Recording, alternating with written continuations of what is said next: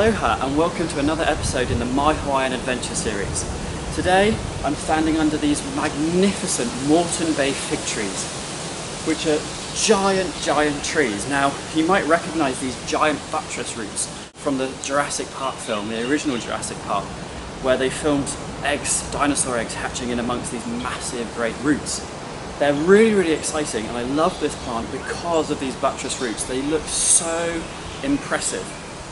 They grow in tropical climates, so we can't grow them back in the UK, and we wouldn't really have the space to grow them because these are only about 60 years old, but they are huge.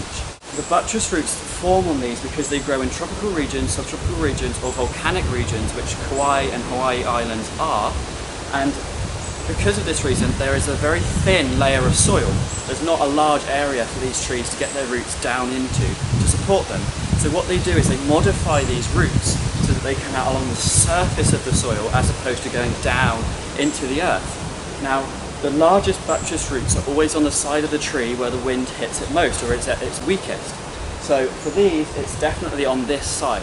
So the wind will come across from this way, and that's why the largest roots are on this side, providing that structural support to the trees to ensure that they're not going to topple over.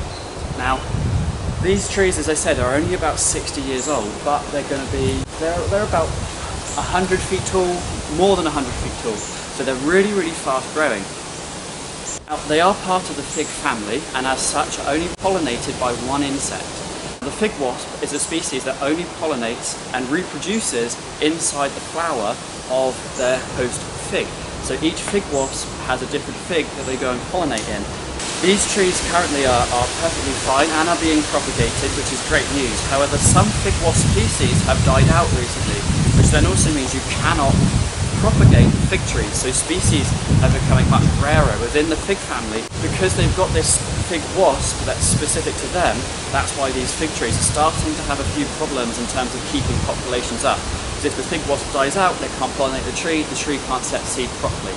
The reason why I love this tree so much is really just the Buttress Roots. There is really nothing quite like it. Then stepping into these Buttress Roots and seeing like the sheer size and scale of the trees that they're supporting, it really is fascinating.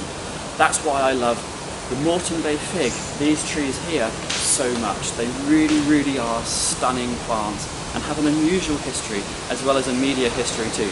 As always, thank you very much for tuning in. Hit that subscribe button so you don't miss out on any of my future videos. There's some really exciting stuff coming up, so do hit that subscribe button so you don't miss out. Like the video, post any comments, questions, queries in the box below, and I'll be happy to answer them. Mahalo for watching, and I'll see you next time.